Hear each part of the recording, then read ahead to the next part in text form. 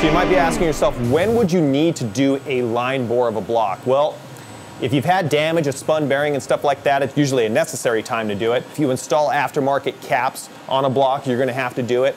And sometimes just the condition of the block dictates that you have to do it. So you're gonna have to go through and do a line boring operation. You can now see we have the proper tool installed, and it is a bit of a challenge having that much length to the diameter of the cut there and the sizing of the tool that you basically avoid chatter. That is gonna be one of the challenges in doing this type of operation, but we think we've got the right numbers in place, and we're gonna try to do our first cut now and see how that works out.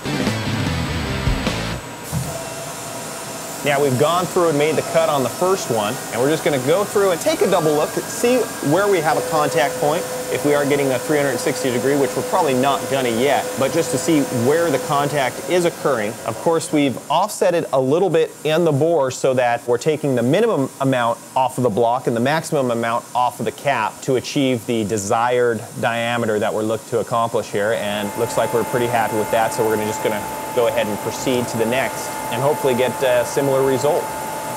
And the second main here sounding like there's possibly a little bit less material coming out of this one, as each of the bores is probably a bit different. One of the big advantages to line boring over line honing is in keeping a consistent diameter across all of the mains and actually keeping them directly in line with each other. So from the sounds of it, both the number 1 and the number 5 main had the most material to be removed on this initial cut. Going forward from here, they should all sound about the same. So let's take a look. So it's still about 4.5 thousandths that need to be cut, and it's a good idea to check as you go down, and that second one there was probably closer to about 5 thousandths. So it's a little bit tighter than the top one. There's 4.5 thousandths on the third. And this variance you're seeing from main to main is going to basically go away as you continue to cut it on the line boring operation. They're all going to be equal by the time this is finished within 1 or 2 10,000ths of an inch. So Magnus has decided he's got 4.5 thousandths to go. So he's going to take out 1 thousandths here and just see how that goes. Compared to the first cut, you can hear a bit more material coming out, meaning the contact patch is growing. Mainly going to see that on the cap side instead of the block side if you're set up right.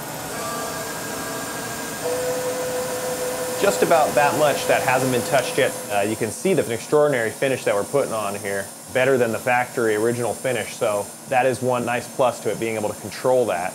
But we've got about maybe 1 thousandths left in it. We're just double checking the setup tool now. And you can look at all of them and see that it's cutting exactly the same on these. One other thing important to note, you want to have the main studs or bolts the same style, same brand that you're going to be using when you do your final assembly. Of course, in this case, we do have a ARP main stud kit installed in this B18C block, and that gives us a little bit more strength to hold that whole bottom end together. Okay, so after our final pass, we're gonna go through and measure it right now, and looking at this first one here, just right under the 0, just a little bit over, which is where you wanna be. You wanna make sure there's no taper in it.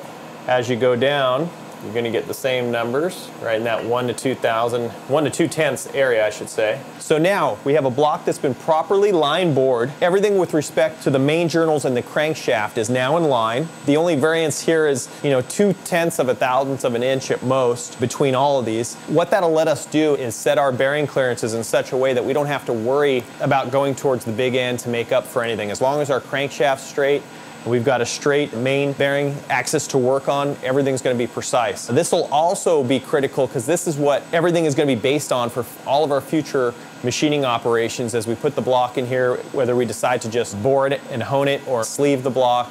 Everything needs to be exactly perpendicular. After we clean this block up, we'll just check it one more time with another dial bore indicator and make sure all of our numbers are coming back as we want them to.